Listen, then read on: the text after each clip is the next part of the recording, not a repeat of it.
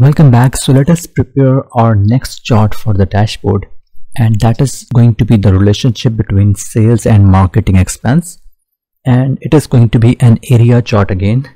Well, that is my preference. Actually, I like that on the dashboard, but you can of course change the chart according to your own choice. So to add the new chart, first of all I will go to add the new worksheet, and in that new worksheet I will drag down the sales from here to the rows, and I will also drag down the marketing expense from here to the rows.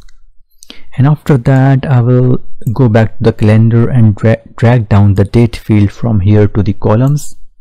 So we have this basic structure. Now let us change the chart type from this one to the area chart, and finally drag down this marketing expense from here to the sales so that we have one chart.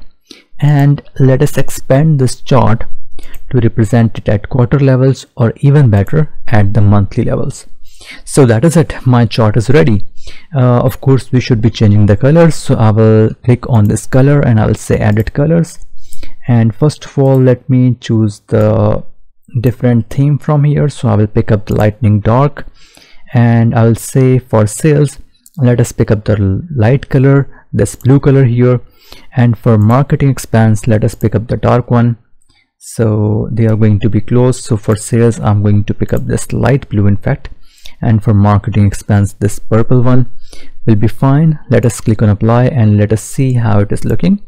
So I think it is not looking very nice, so let me change the sales to dark green. And if I do that, let me click here first and click on dark green, click on apply, and I think I will stick back to blue, so that was better for me. So I will click OK, and now this chart is ready. Finally let us remove the axis, so just click here on the axis and click on show header, uncheck that, uncheck this one as well, and let us change the heading to sales and marketing expense, sales and marketing expense.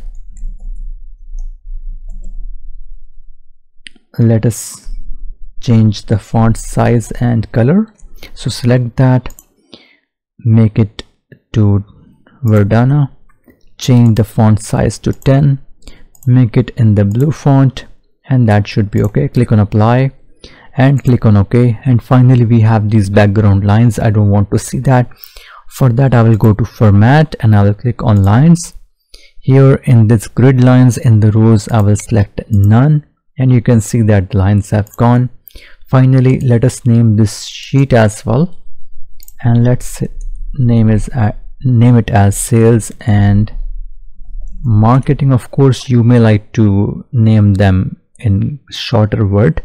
And let us go back to our dashboard, and now from this dashboard icon let us click on this sales and marketing sheet, add on dashboard, and select this visual, go to layout, make it floating so that it is easily visible, and adjust the size and drag it down to this place. So of course this is not very nicely presented dashboard at the moment. Don't worry about that, we will be fixing it, the overall layout, once we have all the visuals that we wanted. So that is it. I will stop this lecture for now, and I will move to the next visual in the next lecture.